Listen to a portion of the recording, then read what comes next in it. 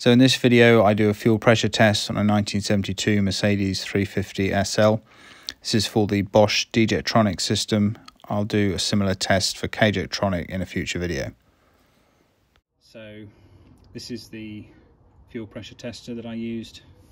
It's Innova 3640, and recommended by another YouTuber. You can use a variety of different testers for this, but the most important thing is it has an adapter that's designed to connect to a rubber fuel hose, because the D-Jet installation on the Mercedes, obviously it's quite old, it doesn't have a test valve or shader valve or anything like that. You've just got to pull out the rubber hose, normally from the cold start injector, and insert your pressure tester into it. Now in this particular kit, it only seemed to come with a double-ended rubber hose adapter. So rather than use the cold start injector, which is just a single pipe, I actually connected it effectively in series in the main fuel rail to read the pressure that way. I don't think it makes any difference which way you do it. Now, to relieve the fuel pressure while I connect up the pressure gauge, I'm actually going to disconnect the fuel pump, because although the correct way to do this is to remove the fuel pump relay, the relays on this car are really difficult to get in and out of their connectors, and I don't really want to damage them, so I'm just going to disconnect the fuel pump.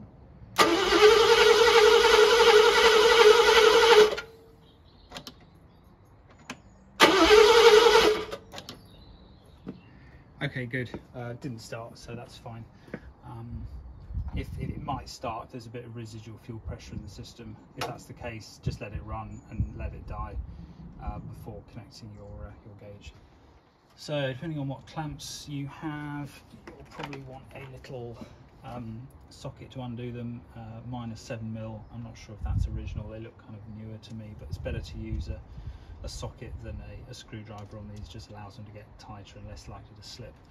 So I'm just going to get a cloth just to catch any residual fuel, and then we'll undo this pipe bit here. Right, yes, so let's see, one piece of hose on the end of your thing,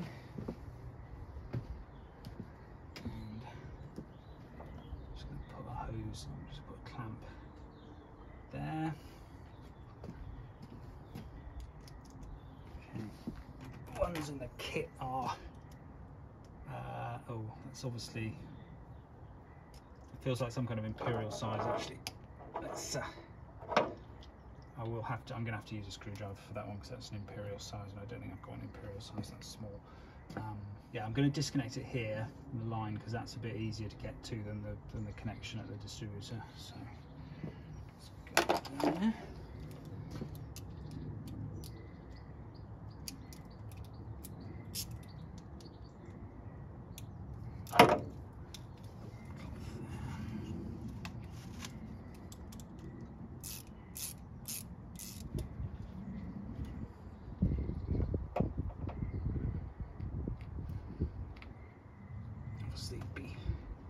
If there's just a little bit of fuel to come out of there, that's fine. There's not, obviously there was no pressure in there, otherwise it would all come splurging out. It's just a bit of residual fuel, but obviously not enough for the car to start. So now we want to put one end of our hose from the kit, just going to get on the clamp, put that over there, and then rest that in, put that back onto the rail, shove it up as far as it'll go, a good inch or so, position the clamp, and then we're going to take our other end of the hose on the rail, stick it in the other end of the kit.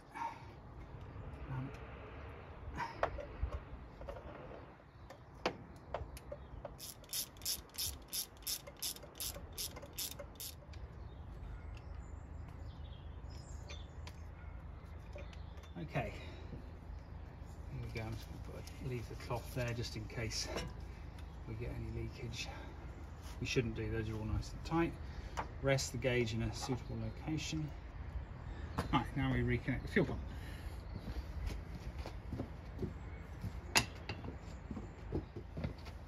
Okay, fuel pump is reconnected. I'm just going to do another check of the hoses here. Okay, let's go.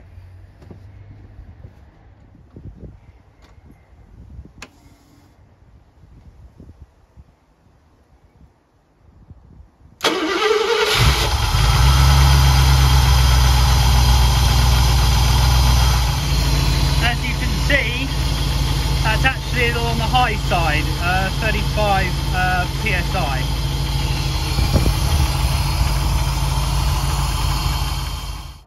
And then we want to leave it for say an hour or so just to see how well it keeps the pressure. So obviously it'll drop a little bit when you first switch off, but it shouldn't disappear completely. It should stay like that for a good hour or so at least. Yeah, so I think we are experiencing some leakage because this is only about 15 minutes later and it's already way down. So I think we might need some new injector seals. You could also tell when the airbox is off, the engine makes quite a severe kind of sucking noise. And I think that might be air being sucked in either past the injector seals or somewhere else in the circuit. But they're certainly the prime suspect. So I've just squirted off the excess pressure just into a cloth here. Just comes out of there. You should really, if your pressure's held up well, then get a receptacle for that to catch it. Because the pressure on this one had already dropped to just like 15, I just squirted what little was left in there into the cloth, but normally quite a large jet should come out of that.